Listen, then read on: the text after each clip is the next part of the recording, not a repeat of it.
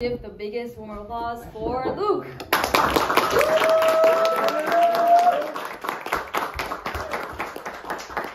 Alright. So hope we got some good reflection time after the activity. Yeah.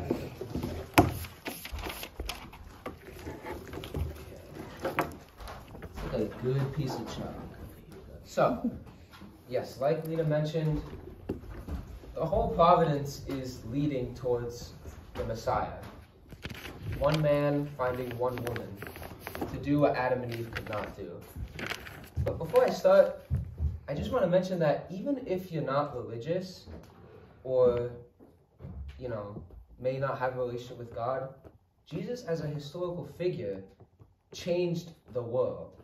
Regardless if you even believe he was resurrected, because his death on the cross inspired an entire movement of people in this one little province, Judea, where followers of him, were getting martyred and was dying to spread the gospel.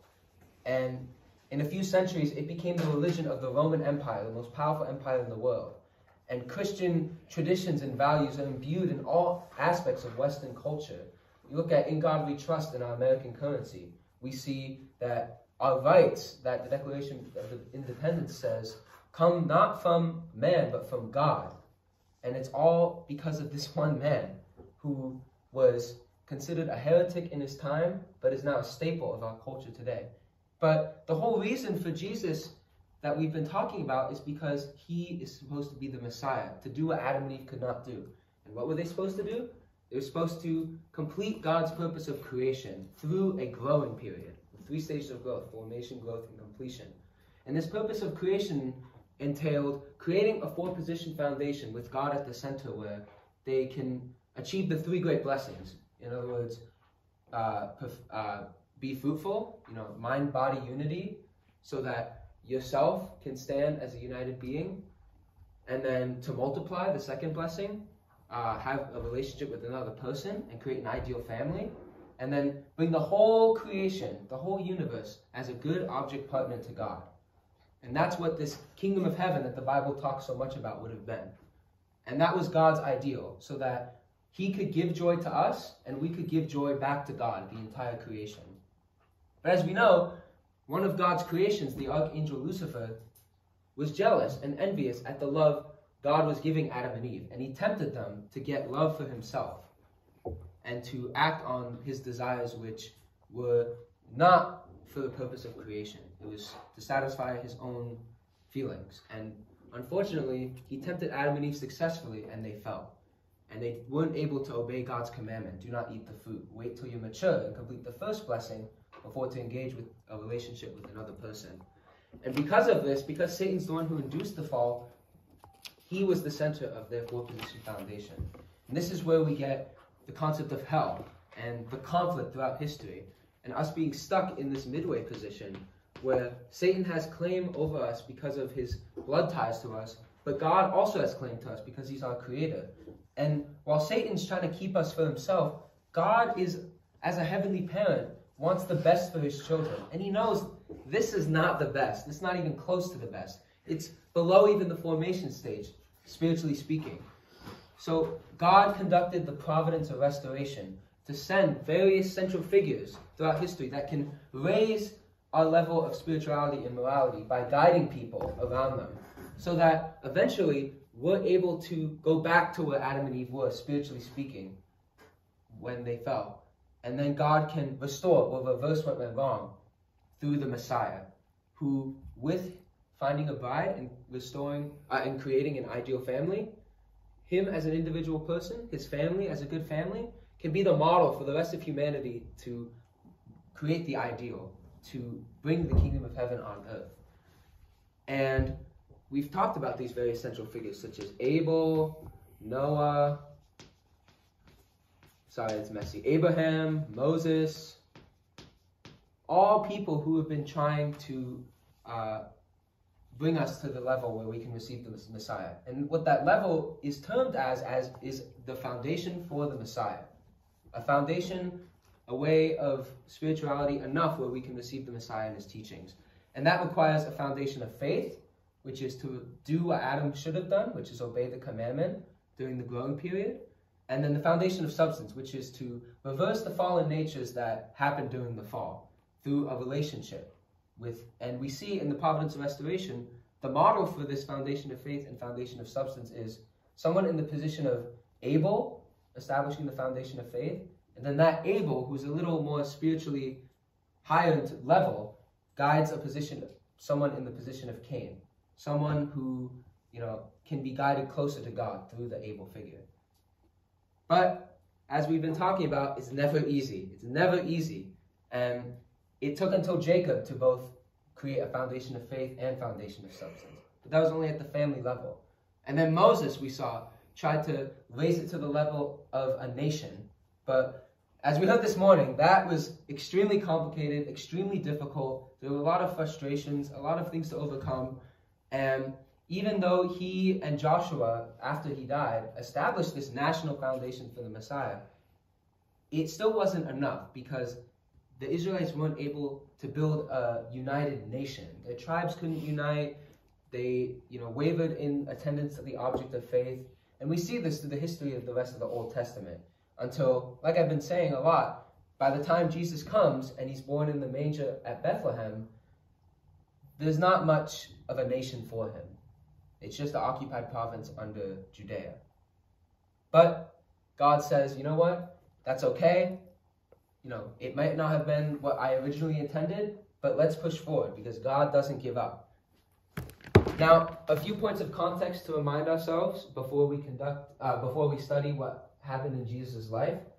We need to remember that the rock in Moses' course was a symbolic representation of Jesus himself. And this was the root of the objects of faith, which were symbols of the Messiah, that they could attend as the symbol of the Messiah in case they wavered in their faith towards the central figure.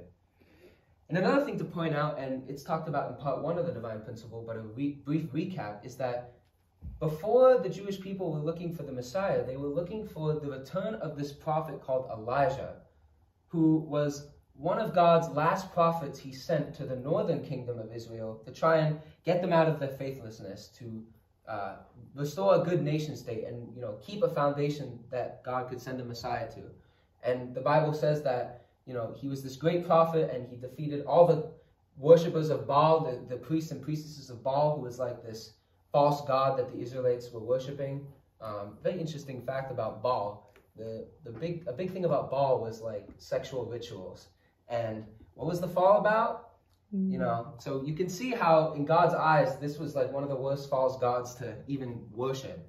So he sent Elijah to defeat them. And it's written that before he could finish his mission, he rose in a fiery chariot and promised he would return.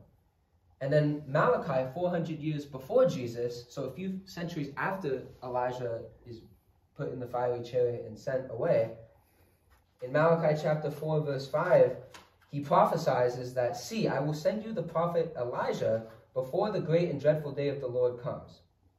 He will turn the hearts of the fathers to their children, and the hearts of the children to their fathers, or else I will come and strike the land with a curse."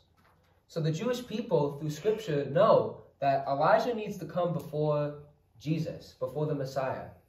And what's also interesting about this prophecy is that it's a dual prophecy. Because remember, we have a portion of responsibility. God's will is absolute, but the time and way it's fulfilled depends on if we fulfill our own portion of responsibility. And it says that it's a great day, but it's also a dreadful day.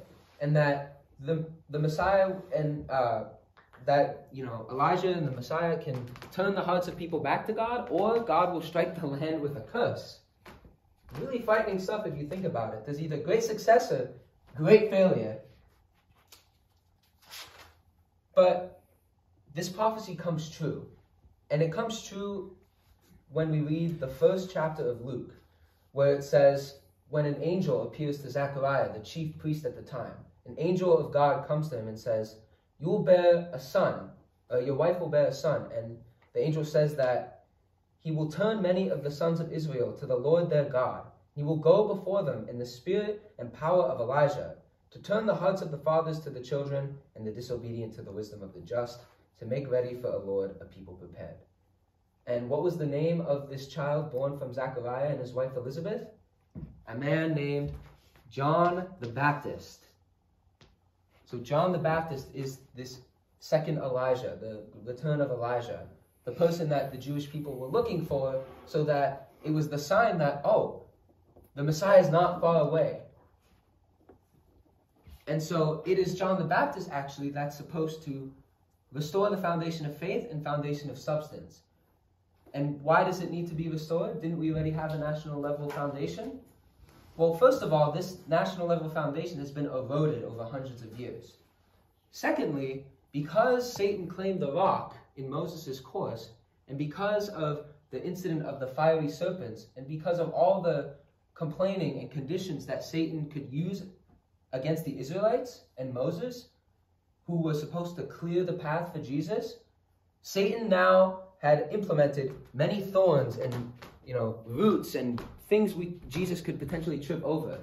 So John the Baptist's responsibility was to remove these conditions that Satan could use against Jesus, and to expand the scope of the foundation to the Messiah to the worldwide level. The divine principle calls it the worldwide course to restore Canaan. And the world at the time was the Roman Empire. At this time, it was when Rome had the most territory in their history. They stretched all the way from parts of the far west of Europe, towards the Atlantic Ocean, to even, they say, in some time in Roman history, like they had inroads with India and China. Like they were really powerful and really big. They had such an influence. And so this was the worldwide foundation John the Baptist was supposed to give to Jesus and release him from these conditions. And for the foundation of faith, he was really successful. It doesn't give a specific time period for how long the foundation of faith for John the Baptist was. So we can't say, like, for certain it was 40 years, for example, which has been the common theme of separating from Satan and this foundation of faith. But we know that he had a powerful life of faith. And I'll use LOF as an abbreviation for that, life of faith. Because once he was born and he grew up, while he was a kid, right, he's the child of the chief priest. So he is very well educated. He knows the law. He knows the scripture. He knows, the prophecies that are happening, that Malachi says will happen. And then he goes into the wilderness and he fasts and prays and meditates, reflects. And then he goes to the people and he tells them, repent, for the kingdom of heaven is at hand. Really preparing them for the coming of the Messiah. He's baptizing people in the Jordan River. So he lives out his faith. The foundation of faith is successful. And the Jewish people really respond to him because of the miracles surrounding his birth. That's how God used, that's what God used to start this foundation of substance, to induce the people to follow him. And so the Jewish people were following him. They were like, oh, like, are you Elijah? Or they even asked, are you the Messiah? Like, oh my gosh, you're saying these amazing things. Like, you're really getting our act together, John. Like, man, like, we really need to repent. Like, please baptize me at the Jordan River.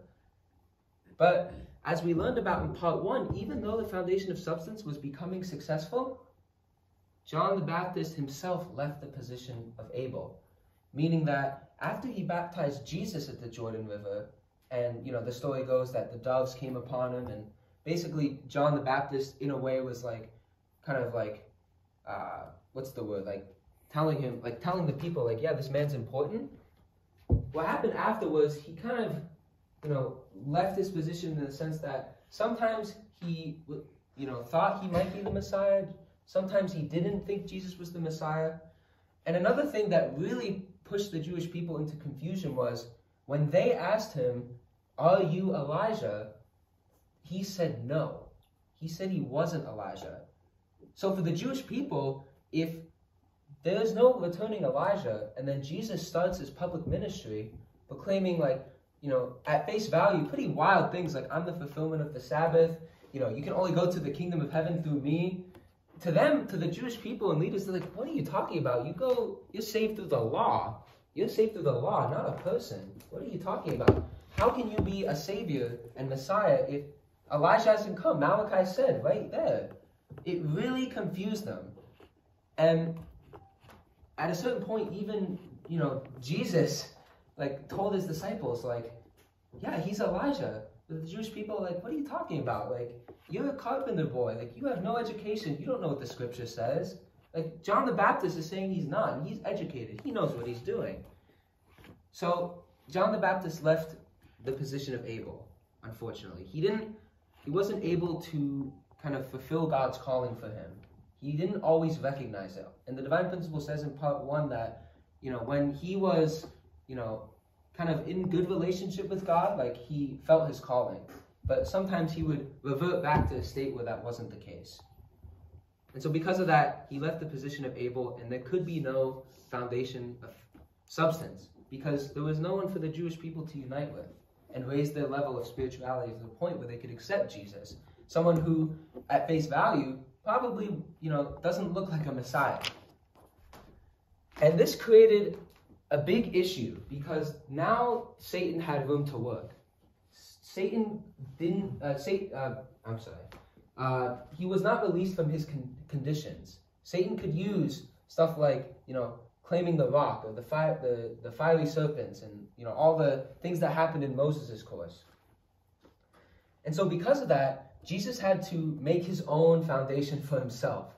I mean, think about it. He's supposed to, save everybody, because that's God's calling to him, is bring everyone to me, But Jesus has to now make his own foundation.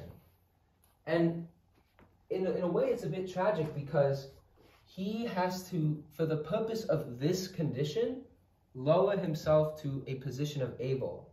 Because the person who creates the foundation of faith and substance is someone in the position of Abel, a child, not someone in the position of parent. The position of parent in this condition is God. But it's nuanced, right? Because Jesus is still the Messiah. He's still, he doesn't have original sin and all these things. But he still had, for this specific purpose, he was in this position of child. Meaning that Satan could, accuse him. Because child implies that you're not fully mature. And that's how Satan was able to tempt Adam and Eve, because they were in a state of immaturity. The principle of creation states that once you're, mature, and, you've completed the first blessing, you are able to have the authority of God's creatorship. You're able to have dominion over the creation, including the angels. So, how does Jesus restore the foundation of faith? Jesus, it says in the Bible, endured 40 days in the wilderness, fasting. But something else happens as soon as this is about to end for him. Satan comes to him and tries to tempt him 3 times. Very famous story in the Bible, in Matthew chapter 4. Because Satan now has a condition to attack him, to see if he can try and make sure that the Messiah doesn't succeed. Because for Satan, these central figures were a threat. Jesus is a threat on a whole new level. Satan knows that if Jesus succeeds, he is done for. He can't get this love all to himself. Human beings will be unshackled from Satan and be able to 100% go to God. So the first temptation Satan gives Jesus is, turn these stones into bread. That's interesting. Stone. Oh, like the rock that Satan has claim over. He has this claim over the symbolic root of Jesus himself. But Jesus immediately replies, not even questioning or having a moment of doubt, it seems, from the story of the Bible, where it says, "It is written, man shall not live on bread alone, but on every word that comes from the mouth of God." In other words, he's saying, I don't listen to you, I listen to the commandment, what Adam should have done in the Garden of Eden. And so because of this, he was able to restore and complete the first blessing with respect to this condition. He did not do what the Israelites did in the wilderness, which was complain about their hunger and thirst. Because that's what Satan was tempting Jesus to do. You're the Messiah, just get some food for yourself. Don't worry about God's word. Don't worry about that. Get the food you need, or so you think you need. But Jesus said, no, my spiritual nourishment comes from the mouth of God. I will obey God's commandment no matter what. And so because of this, he was able to release himself if the foundation of substance would be successful from this condition of the rock. He would be able to. But as I said, Satan refuses to give up, man. I mean, he knows that everything he's done will be completely ruined in his eyes if Jesus succeeds. So he tempts him again, and the divine principle states that he has no condition at this point, no real way to succeed in tempting him, because if he's a perfected man, that means that he has the ability to have authority over the angels, and Satan is a fallen archangel. So Jesus can tell him to go away. Satan's supposed to listen to him now. But he tempts him again, saying, if you are the Son of God, throw yourself down from the temple. He took him to the temple. And we learned last lecture that the temple is another symbol of the Messiah. But Jesus symbolically claimed that position already.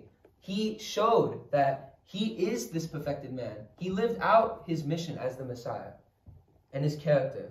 And so he said, it is also written, Satan, do not put the Lord your God to the test. You are not allowed to test me, Satan. You're not, because I actually am able to tell you what to do as a Lord of creation.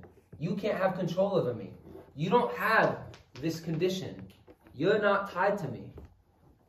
And not to mention that I am not in a position of child anymore. I've risen to the position of perfected character. I am in the position of parent. You can't do that. But Satan's like, look, this Jesus, like, come on. I mean, I gave him, food. He could be saved by angels. I mean, fun experience, I guess. But now Satan, on the third temptation, tells him, all this I will give you. He takes him to the top of a mountain, viewing like a bunch of cities and towns. He says, all this I will give you if you'll just bow down and worship me. Just give up, Jesus. I'll give you everything. Just worship me, please. Worship me. Adam did. You worship me. But Jesus said, away with me, Satan, for it is written, worship the Lord your God and serve him only. The role of angels is to be teachers, to help human beings. And Satan wasn't doing that. So he said, away with you. You're not supposed to tempt me anymore. You shouldn't have been in the first place. You're supposed to worship the Lord your God and serve him only. And so because of these two temptations, these two additional temptations he overcame, and all of them together, he was able to restore these three great blessings. In other words, he released himself from Satan's accusation. And if this foundation of substance can be formed, human beings are able to traverse the completion stage if Jesus can establish this foundation of substance and find his bride and complete the ideal of creation. But what happens? He goes out of the wilderness and begins his public ministry and faces a bunch of confused people who are like, who are you? Why are you saying you're the fulfillment of the Sabbath? Why are you hanging out with tax collectors? I mean, think of it. Your friend is best buddies with the IRS, right? Like who wants, are you going to give me a tax break? Like, pull some strings. Like, no one wants that. He's hanging out with prostitutes. He's hanging out with the lowlives of Jewish society. He's hanging out with people who, in Jewish law, would be stoned to death. But he keeps trying to find followers by inducing the people to follow him through miracles. And when I say miracles, I mean a ton of miracles. You can read the Gospels, and every few chapters, it seems, he performs a miracle. He heals the blind, he heals the sick, he even raises someone to life at one point. He kills the people who suffer from leprosy. All these crazy miracles. And the crowd, it's interesting because the crowds around him are like, whoa. But then none of them really follow him. They don't stick around. Except the very few people who Jesus was able to find. His disciples, the 12 apostles, for example. People like Peter. But there's not enough. Because at this point, now the Jewish leadership is scared. They're scared because they're like, oh, this person's saying he's like the king. The Romans might get really angry because Caesar to them is their god, their king. And then also they probably feel threatened that this Messiah, Jesus, if he gets enough of a following, he might usurp their position of leadership. So the Jewish people the Jewish leadership, I should say, begin plotting against him. They begin plotting against him. And of course, the Jewish people are confused. You know, there's several stories in the Bible about he's debating the Pharisees and the Sadducees in the temple. But there's just not enough unity with Jesus. There's not enough. But Jesus, like God, is not going to give up. Not because he's weak, not because he wants to just go an easier path. He wants to fulfill his full mission. So even though he begins prophesying to his disciples that, you know, like the serpent in the wilderness, so must the Son of Man be lifted up. And all these things that get the disciples wondering, is he going to die? Is he going to sacrifice himself for something? What's going on here? He still, even though Judas Iscariot, one of his chief disciples, sells him for 30 pieces of silver. I mean, the Son of God, Messiah, the hope of all mankind. I mean, we may not realize it now, but I'm sure, like, if he's a spirit, someone in the spirit world, he must feel so regretful. He must feel so regretful that he wasn't able to understand. And it's understandable because there was so much confusion. So much confusion.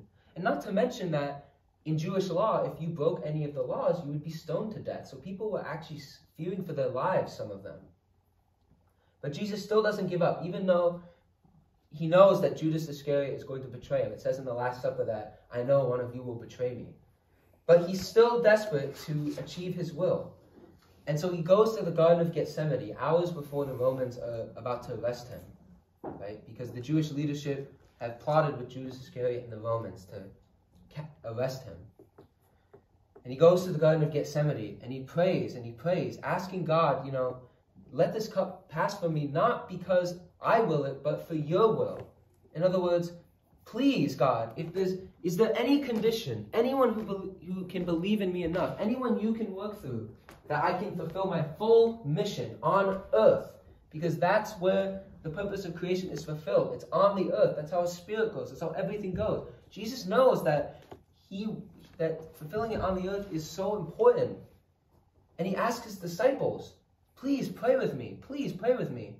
But in the Gospel of Matthew, it says that they fell asleep 3 times. And each time Jesus asks them, like, why are you sleeping? Please pray with me.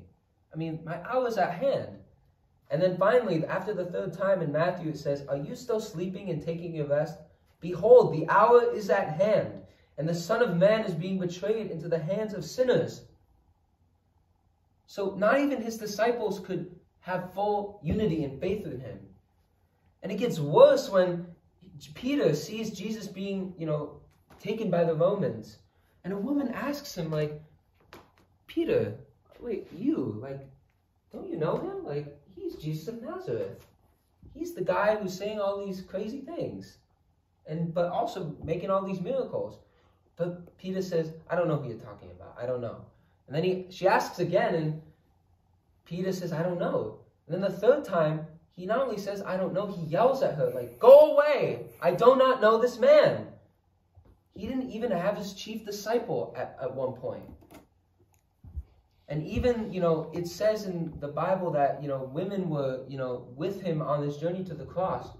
But from the divine principles perspective, no one was there completely. No one was there at all the moments, especially the moments that mattered.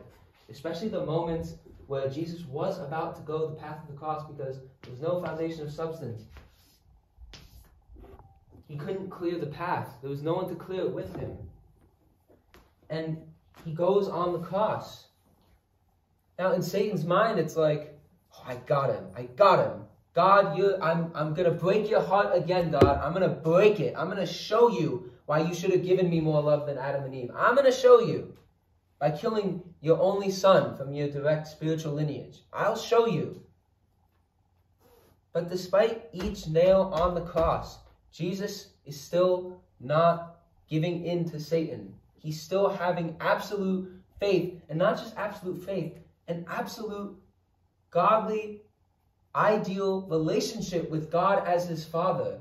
He's having an absolute unity with God, something that no one has achieved in human history. And the Bible even says that God forsake Jesus on the cross. So God wasn't there with Jesus, but Jesus still didn't care. He was like, God, you're my Father. Nothing's going to change that. I'm not going to do anything that's going to prevent us from being father and son. Nothing.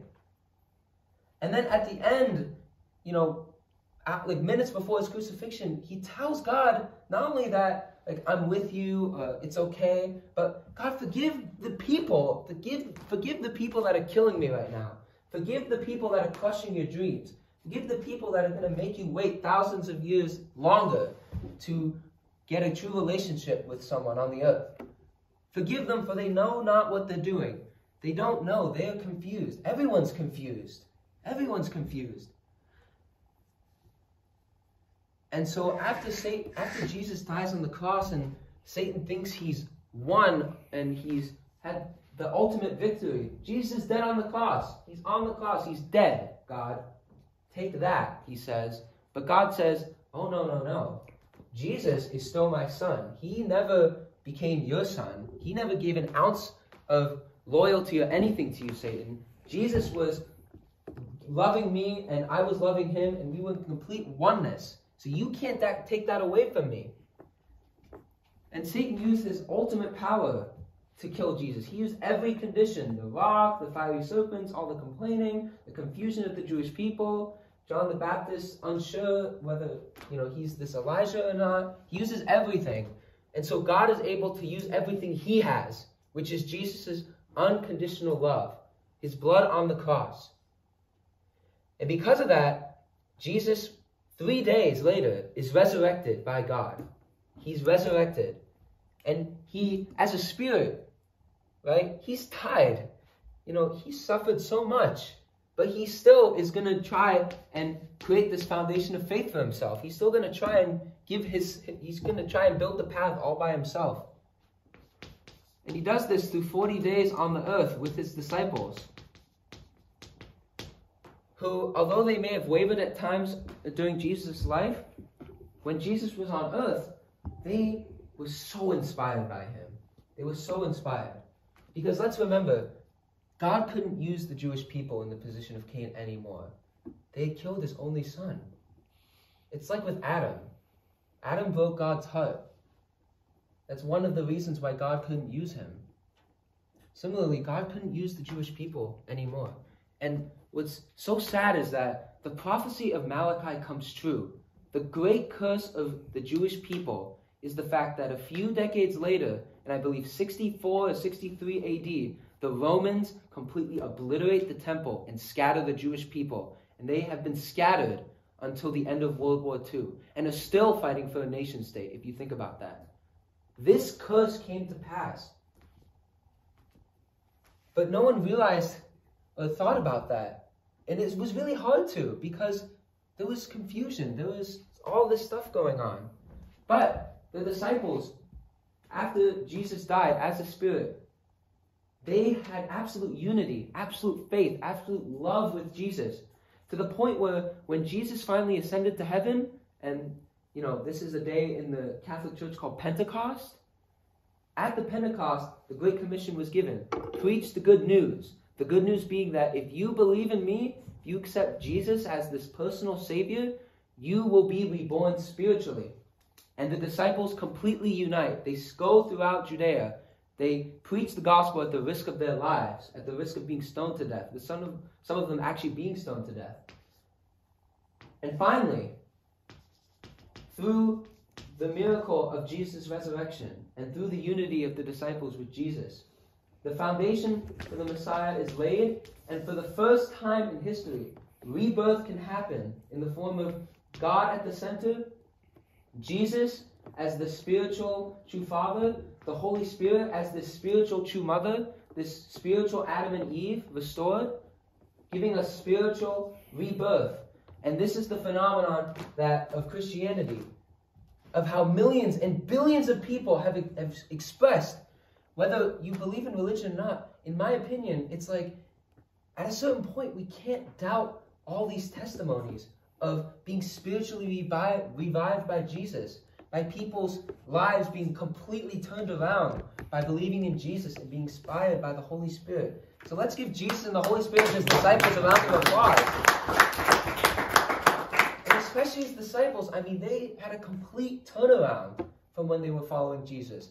They spread the Christian movement. They spread the basis for Western culture. But, I feel like there's always like a caveat in the DP. It's like a success, but... And the but on this victory is that, and it expresses it really clearly actually in Romans chapter 7, in this really famous quote from St. Paul where it says, "Although I want to do good, evil is right there with me. For in my inner being I delight in God's law, but I see another law at work in me, waging war against the law of my mind, and making me a prisoner of the law of sin working within me." In other words, our bodies are still vulnerable to Satan. Our bodies are still in this midway position. And we still have this contradiction. We feel it all the time. Our spirit is renewed, like, oh, we read the Bible, I felt Jesus, I felt the Holy Spirit, I'm learning the DP, I'm having this great conversation with someone, but then eventually your body is like, I want to sleep, I'm tired, I don't want to hear the DP anymore, I don't want to read the Bible. And then it kind of sways you away. And this is why Jesus prophesied during his ministry that he must come again and find his true bride in the marriage supper of the Lamb. Where this second coming of Jesus with his bride on the earth can give physical salvation as well. To give a path where not just our spirits, but our whole being, our body, can achieve the purpose of creation. But, in the divine principle and parallels of history, we've been talking a lot about history repeats itself. And the divine principle gives a very, concerning but important warning about the followers of Jesus in this day, and people in general in today, where it says, they're referring to the Christians, but my personal opinion, I would say everybody, is their situation is extremely precarious. They are liable to fall into disgrace and great misfortune. That's crazy. The followers of Jesus now, they even could face a similar fate to the Jewish people. The way this can come about is if they repeat the mistake of not recognizing the Messiah. If confusion happens and, there's not enough, foundation for the Messiah, the second advent might have to restore the foundation of faith and substance himself, just like Jesus had to. But, and we're not covering it here, but as the end of the DP talks about, God is creating an environment where it is almost impossible, you can't say impossible, but almost impossible, so that as long as the second coming is alive, as long as, there's at least something going for the second coming, that he's not going to die. The environment won't allow him to die. Meaning that if he is this Messiah, this perfected individual, he can never fail. He's not going to waver, because that's his purpose, to be the model for humanity. And this environment that God wants to create will allow the second coming to fulfill his complete purpose on the earth, to also give physical salvation. Because God's goal is that even if Satan has conditions, the environment won't kill him. Because what God wants to do with the second coming is bring us to the position of true sons and daughters. Because at the fall, we would, at the point of servants, not even servants, below the angels, below creation, below everything. But through Abraham's family, we became in a different type of relationship, a little bit higher, servant, master-servant relationship. We see that through the Old Testament. And through the spiritual rebirth that Jesus can give us and the Holy Spirit, while we can't be complete true sons and daughters of God because Satan can still claim us through our bodies, through our spirits, we can become almost like adopted sons and daughters of God, like adopted children. And through the second coming and his bride, we have the potential to be true sons and daughters of God and fulfill this ideal of creation. That's the kind of promise that Jesus gave to us at the end of his life. That even though things didn't work out now, God's not going to give up. And that's one of the biggest lessons from this course. God never gives up. Even if it involves sacrificing his only son, he's not going to give up. And it also demonstrates our portion of responsibility is so important. And not just, the people who are supposed to follow the Messiah, even Jesus is. I mean, in his utmost devotion to God, his utmost unity with God, was his choice.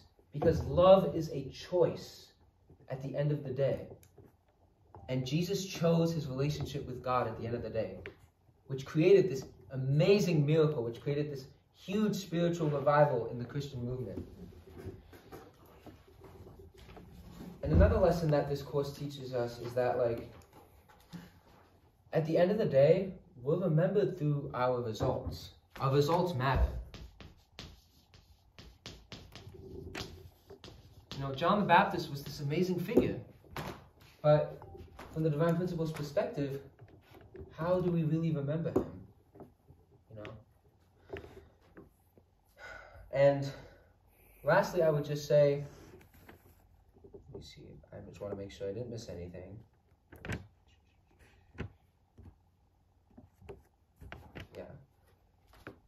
Our faith does matter.